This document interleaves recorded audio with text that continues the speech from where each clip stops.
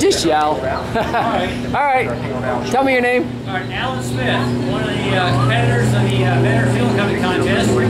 All right, tell me about your bike. All right, this year I actually stepped back in aerodynamics and efficiency to show the people that you can do a streamlined bike, get the fuel economy improvements, but not as good as the full streamliner.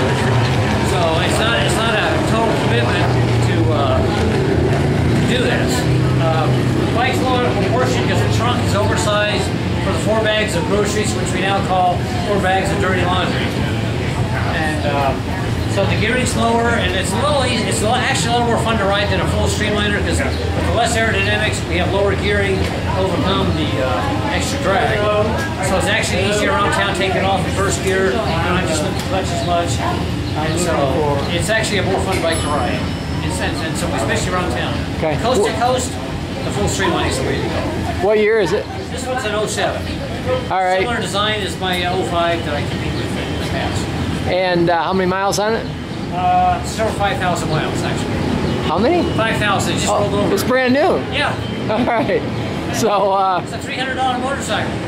In perfect shape when I got it. Yeah.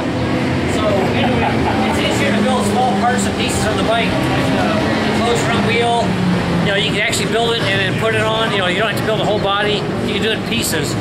Same thing with the blisters to keep the legs tucked in and the feet. Same thing, you can do that as a separate project. So taller width. Oh, go ahead. You built this? I mean, you formed that? All the pieces I made.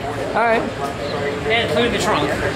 So what about the windshield? Windshield is not developed properly. I just extended another piece of Ninja windshield.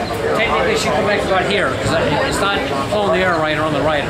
That's the weak link on the bike right now. It's not properly developed because it was finished less than a week before I left. All right. And this is the same trunk that you. 90, yeah. This is the same trunk that you had back in 2011? Yes. Yeah. That was just for simplicity. Just threw it on her. And it's still a great trunk for going cross country. It carries all the stuff I need. Anything else about the bike? It's less susceptible to crosswinds, I think, than a full streamliner. And also put some of my energies towards bike stability and crosswinds. They are a little combination of lightweight and flat sides is not good for crosswinds. So anyway, I'm working on I'm building a yeah. So anyway, if you want to make the sides more rounded, you let the air flow around, and we found out later this notch is bad for crosswinds. Great for straightaway, but lousy on crosswinds. So it's better to have one big continuous radius. Okay. So that's the things I've been finding out, and like to let people know if they want to get into that. So I like to work more towards safety and still compete, but my emphasis is to make them safer. Thank you very much.